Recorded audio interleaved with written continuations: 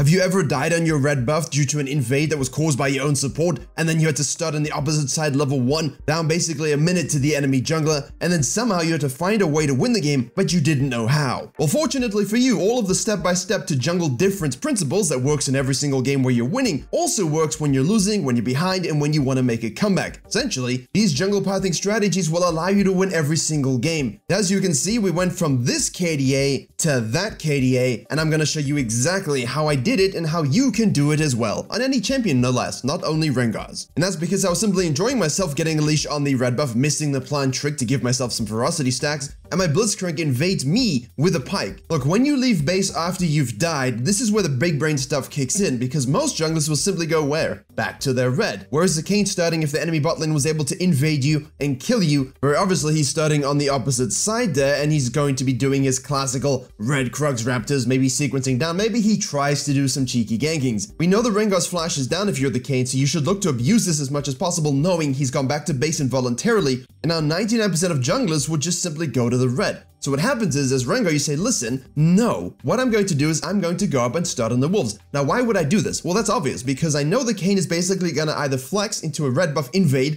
which he'll do because no doubt we know it's warded by the red team. They know I'm going to shove level 1, and the Kayn will know that you're just going to be basically free food. And free orbs, of course. And if you want to learn how to play the game at the highest possible level from a jungler and a laner perspective, this is the last few days where you can actually sign up for our January 30th bootcamp from myself and Coach Kyber for jungle and for lane, everything you need to know. Highly in-depth, highly interactive over 2 weeks, basically giga knowledge presented to you by Ghost Academy and us. Click the link below to sign up before it's too late, and remember every session will have VOD access as well, so don't worry about being able to make the exact times, we have you covered. Alternatively, he could say, listen, Rengar is most likely going to the red buff. I'm going to go and steal his blue and take it away from him, deny him the experience. And you know what? If he does go to the blue side instead of the red side, I'll just kill him. So as Rengar, what you want to do here is say, all right, I'm going to start on the wolves. If he invades the blue, at least I have level 2 and we can try and do something. Otherwise, I just want to make sure my camps are going to respawn at a sooner rate because I'm so far behind. I need that experience, that bonus experience from the camps, even if the difference between, say, level 1 camps, 4 camps, and 5 camps might not always be the biggest raw amount.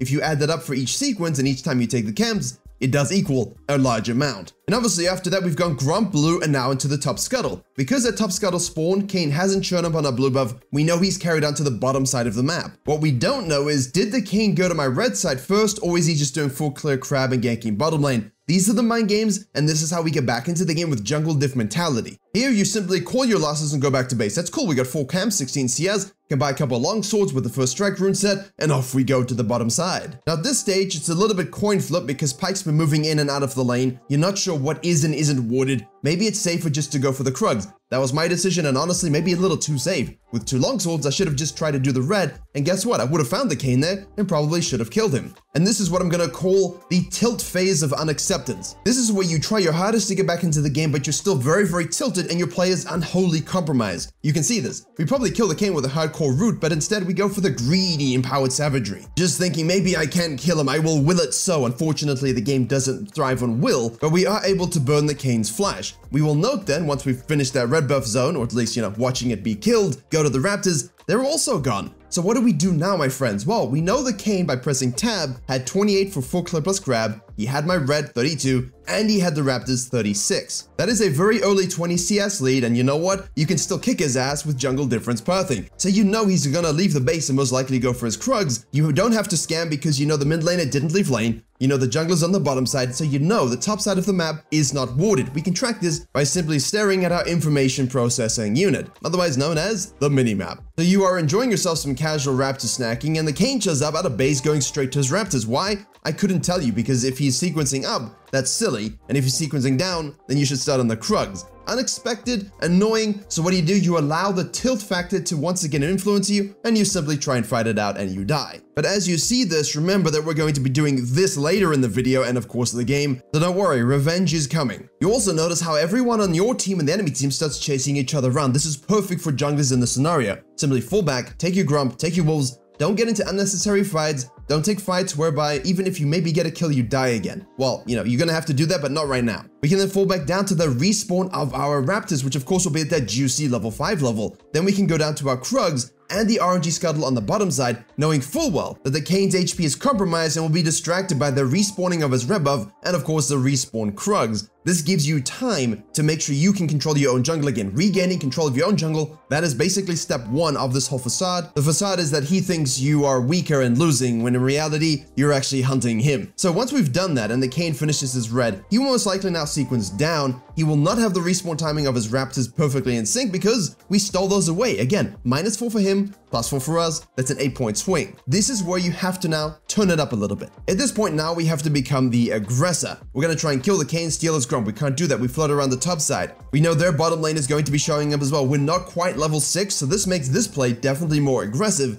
but I kind of like forcing this issue when you don't exactly have the lead because it's unexpected from the enemy jungler's perspective. Hey, why is he doing this? What does he have that I don't know? Although typically it's a case of what's this idiot doing and you kill him, but you know, if that's the case, that's the case. And so what you have to kind of do is, you know, this whole manifestation thing's a little bit weird, but you want to imagine that we're going to be doing something like this later in the game. How can I get from here to there? And you keep that in your mind with every decision you make, no matter how badly it might turn out. However, we are Rengar, thus we have 2 bone tooth stacks. We can go back to base, we get a serrated dirk, we have 2 long swords, and now we're gonna basically say, listen, nothing on the bottom side because I'm basically sequencing top to bottom. Let me go and snack the blue side and get 6 as soon as possible. However, Kane is basically going on the default notion that the enemy Rengar is gonna go to his red again, not tracking the down sequencing. And if you're like, well, wait a second, don't, you know, normally high elo, diamond plus players or so on, think about those things? Yeah, no, I just released on my coaching channel a Kha'Zix vs Echo where both of them didn't track their sequencing direction and didn't track their number CSing. And this kind of stuff is what keeps you from going to master if you are someone who is diamond. If you are someone who is gold and platinum and you want to get to diamond and eventually master tier, this simple stuff will simply allow you to win very, very easily because, hey, free raptors, free Krugs, we have the timers, we know the rub. Now, obviously, mechanics are important, and the rage of how this game is unfolding should not make you feel compromised and lazy like this, where you walk into vision of a damn minion so the Mordekaiser can ult you and kill you. Don't do those things. But again, given that we're going to be doing this, it's all part of the process. Right, now we're annoyed, that's it, angry Rengar time, let's go. We see him taking a top scuttle, nothing for free anymore, smite that sucker. Kane's gonna go mid lane and get some kills, don't care. Take your wolves, take your grump, go back to the bottom side. Small spaghetti pathing event instead of just going direct, but hey, it was worth sending a message. The idea is to take whatever camps are up and play around our ultimate, but if something is happening bottom lane, finally something will happen because their bottom lane has a huge lead. Finish off your red to make your bottom lane think you've just about ditched them, then you hop off the wall very slowly for some strange reason, flash into the bush, kill the pike, ult to chase down the Jhin, make sure you use those quick feet to avoid the root, and then kill him. What's on the map? Oh right, a dragon. Take the dragon. Oh, and by the way, due to the Kane being counter-jungled by you multiple times, and due to all of this waffling and his own untimely demise because he relaxed and thought he was winning, yeah, I caught up on CS, you see, because you think, oh look at the KDA 0-4. Yeah, but we caught up a 20 CS gap, that's meaningful. And shutdowns. And objective. Now we need to turn it up because the Kane is dealing with the one lane that does have pressure, the top lane Yorick. So we just poke the Jhin out, we hit the plant, and then we shatter, we kill the ward, and then of course there's nothing else for us to do because our sequencing is pretty efficient. But remember, at this stage we have a lot of unspent gold, so you don't overcommit too much. We simply move into the bush knowing the bottom lanes will not be able to help themselves in terms of overpushing. Every assassin jungler knows this. So we basically do the exact same process, kill the pike, ult, and kill the Jhin. Not the cleanest at all, but then again, I haven't played Rengar in about a year or so excuse me. But at the same time, you've got like muscle memories when you have so many points in a champion. Even if you're really rusty and everything's slow and clunky, you can still win a lot of games if you have them in your main champion pool, to which I made a video talking exactly about this. I will link it below for you. At this point, the Kane is now obviously getting fed on the Yorick. He's taking all of your stuff. He has the ability to fall back to the Herald as well as the mid lane, but Mordekaiser is overcommitting, so make sure you steal that kill, take it, whatever it's worth, take it. We need to start getting fed. Now we sequence on down again. What do we want? Level 11. When do we want it? As soon as possible. Kane wants the Herald, let him have it.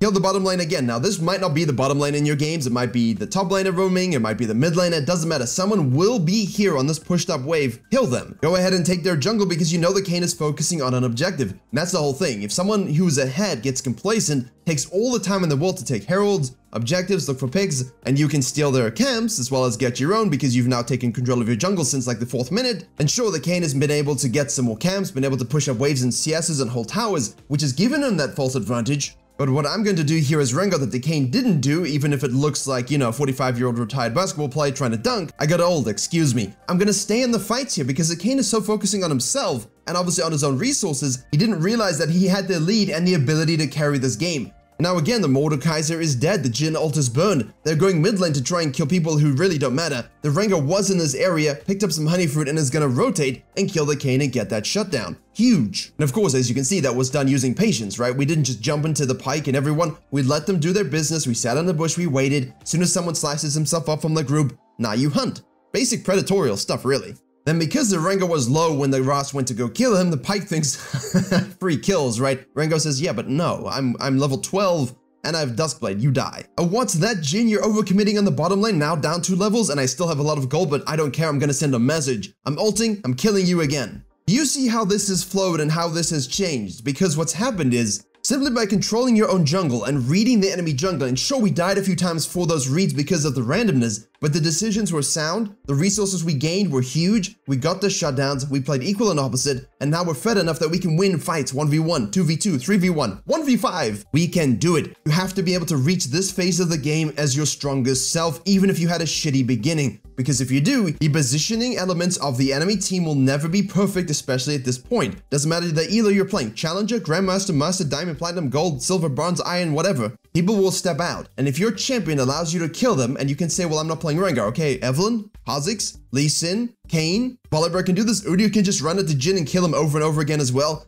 Most junglers, 90% of junglers can make these kinds of plays. Rengar just feels and looks the best doing it. Now the Kayn feels like he needs to elevate the game state further, uses the Herald on the bottom lane, he overpushes because now he feels desperate, which is perfect, that's what I wanted him to feel. After that, now we go looking for some fun. If you're a split pusher, you can definitely split push and push the waves up. I do recommend you do that maybe in a more classical sense, but as you see the Pyke get insta-deleted, the Gromp gets snacked, and then the split push conducted. With Assassins, it can kind of happen a separate way around because you want to be able to kill them first when they're out of position, then we can fall back, push up the map, and then repeat the process, consistently keeping numbers advantage. And what happens from the pressure that the Rengar or myself has exerted is that the Jhin is now too afraid to kind of push up too much, but because the bottom wave was pushed up, someone will always look to grab it. We have someone split pushing on the top lane as well. For them, a 1-3-1 is the worst thing possible. Mord is trying to kill in the mid lane because there's nothing else for him to do, so punish their positioning, kill the Pyke. Mord tries to ult a Rengar and you say, you know you can't do that, you press the magic button, W cleanse. Jhin tries to rotate over and you're like, yeah, no, what are you doing, buddy? And you kill him as well. The consistent mispositioning of enemy teams versus assassins or someone who's now snowballed and caught up, this is exactly what you're looking for. No hesitation. As soon as someone is out of position, you kill them, you punish them, you push the wave, you take the tower. Every single time. If you hesitate and you don't know you can do this, you will allow them time to set their feet and make a good play.